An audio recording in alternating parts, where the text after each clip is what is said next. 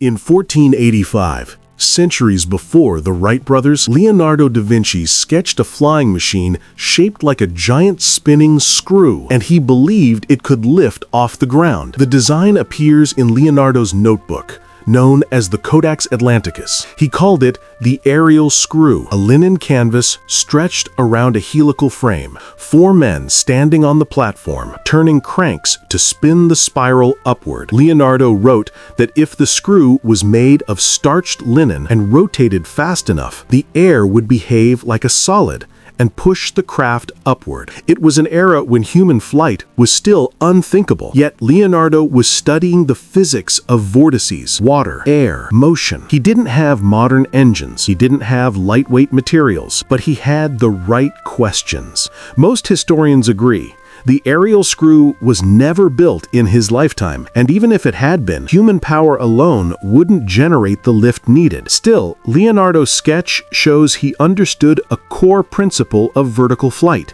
the idea of rotary lift centuries early. The irony? The machine couldn't fly in 1485, but its concept echoes through every modern helicopter rotor. History teaches this: ideas that arrive too early aren't failures, they're blueprints for the future. If you love seeing how old ideas shape new technology, follow for more history that still moves us today.